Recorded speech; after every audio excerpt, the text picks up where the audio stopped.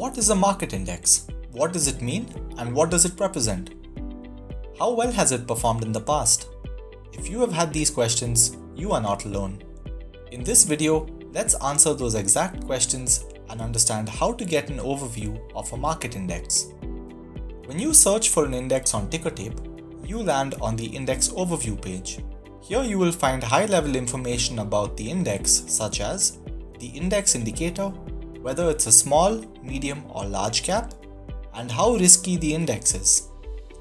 Immediately after that, you will see the current index value along with its one-day change in points and percentage.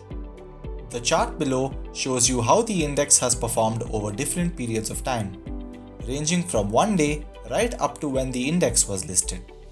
Additionally, we also show you how much a monthly SIP of Rs 100 invested in the index would have amounted to today. How do you invest in an index, you may ask?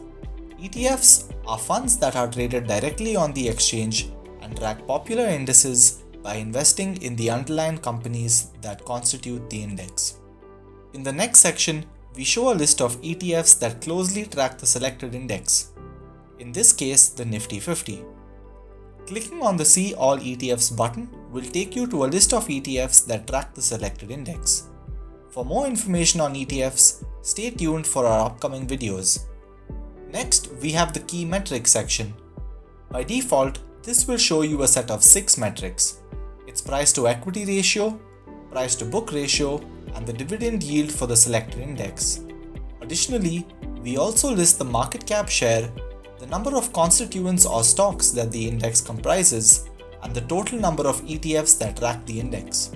The About index in the next section provides a brief description of the index with information about its rescheduling frequency.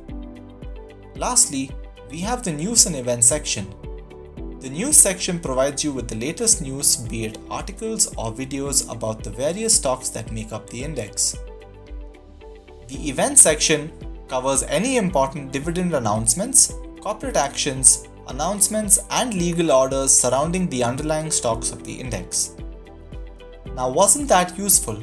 Now you have your most fundamental doubts about indices all taken care of in a single place.